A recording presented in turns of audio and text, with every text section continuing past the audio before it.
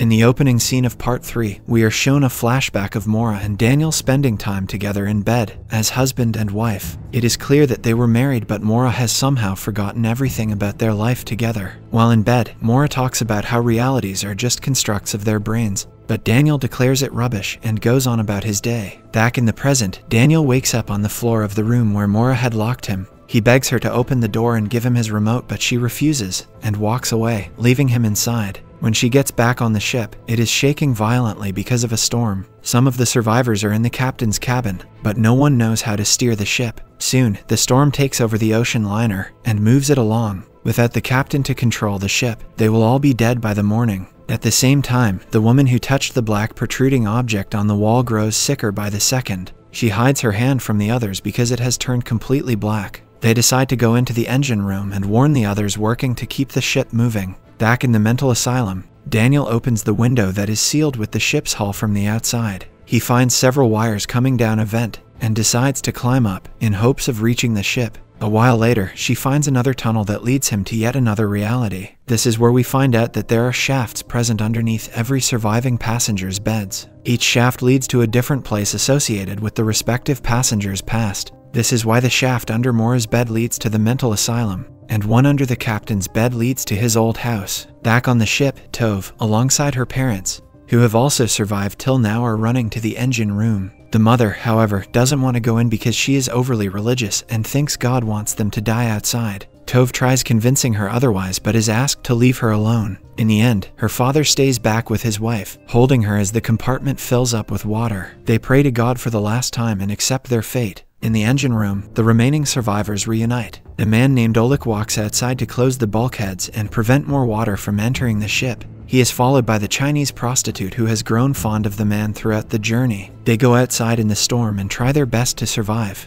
However, while they are at it, the prostitute sees her mother standing by the railing. She runs towards the woman, only to realize that she was looking at an illusion. Oleg stops her from going any further, but before they return back safely, a big wave washes him off the ship. The prostitute looks at the sea and breaks into tears, mourning the death of her only loved one. Somewhere else, Mora finds out the captain is missing and rushes to the shaft under his bed to check if he is in there. She goes through the tunnel and reaches the captain's old house. To her surprise, she is greeted by the captain's late wife. She harasses Mora, aggressively holding her arm and asking her why she is there. Mora somehow manages to get away from her and makes a run back to the ship. She then goes to Daniel's room and finds his shaft. Upon walking into his memory, she finds several pictures of herself and him. The surprising part is that the kid found on the lost ship is also in the pictures, and they look like a happy family. The room is her and Daniel's bedroom when they were a married couple, and she still had her memories. Mora is more confused than ever, whereas Daniel is trying to make his way to her, shifting through several memories. He reaches a grave and digs in to get to his son's room where he is hiding.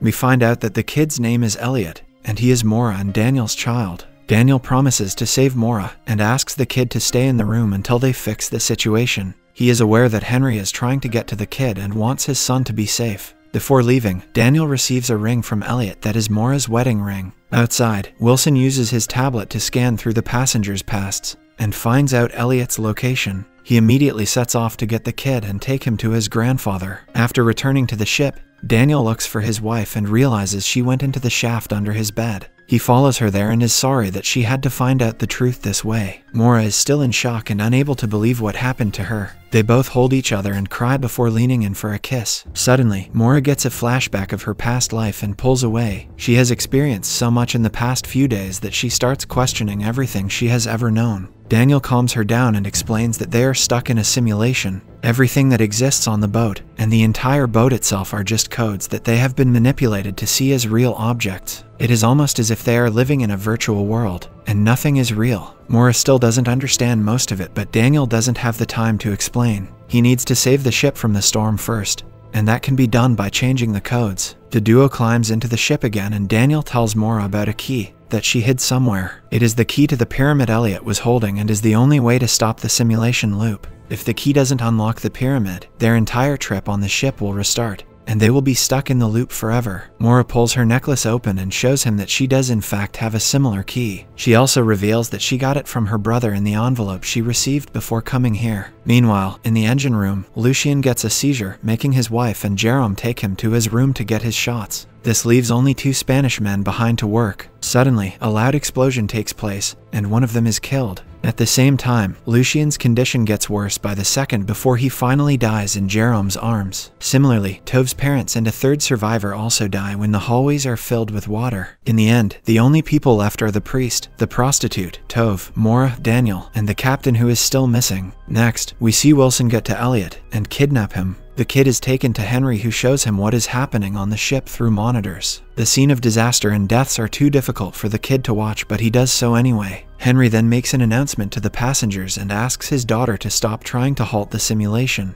He is confident that everyone on the ship will die and the loop will continue once again. To ensure his win, he removed the shaft under Maura's bed by removing its code from the simulation. At last, he tells the parents that Elliot is with him and that if they want to see the kid alive, they will have to hand over the key. Maura finally accepts defeat as the ship moves towards a whirlpool in the middle of the ocean. It drops inside it and ends up on another part of the sea filled with identical ships. They are the deserted ships from numerous loops before theirs. We see that the captain is on one of the deserted ships and can see the new one join them. Henry then makes a shocking revelation to Elliot. He discloses that he is also trapped in the simulation, and it is all because of Maura. Elliot doesn't believe him at first, but his grandfather promises to show him the truth if given a chance. Elliot gives him the chance and is taken to the room downstairs. There, Henry injects him with a drug that brings back the memories from before he was in the simulation. It turns out that Elliot had some kind of disease and was on the verge of death. Maura didn't want to let her son die and hence created this simulation where they can stay in the loop and be together forever. She experimented on her own kid to save his life, but has caused more pain to him since then. Henry also explains that Daniel is the one keeping the simulation running,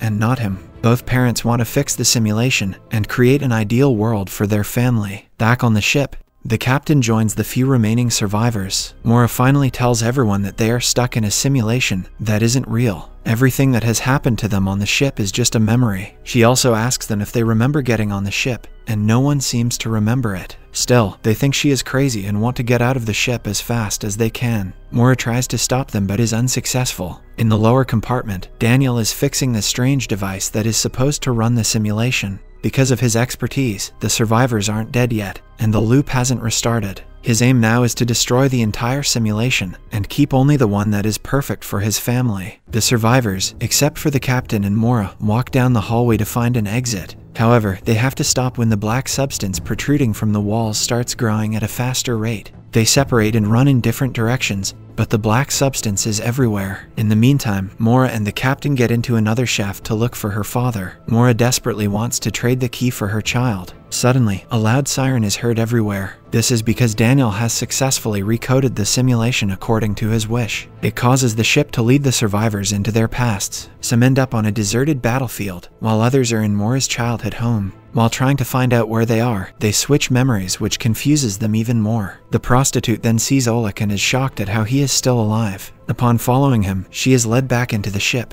The same happens with the other survivors as they find themselves together again. Henry realizes what his son-in-law has done and is worried that he is going to damage the entire simulation and put their lives at risk. Because of the recoding, everything in the simulation starts to disappear. The survivors watch in awe as a large ball of light forms over their heads and eat everything around them. As this happens, the captain and Maura reach the mental asylum yet again. They feel the effect of the change in codes but are distracted when Wilson arrives and discloses that he has been on Henry's side since the beginning. He immediately uses his remote device to kill the captain. Maura freezes in shock before shaking him and asking him to get up. Wilson doesn't let her mourn and pulls her away before taking her to Henry. The man finally has the key and the pyramid with him. He tells his daughter that she is the creator of the simulation and accuses her of causing everyone so much pain. Then, she is pushed into a seat and injected with a drug. After that, he uses the key on the pyramid, but to his surprise, nothing happens. This is when we find out that when Daniel changed the code of the simulation,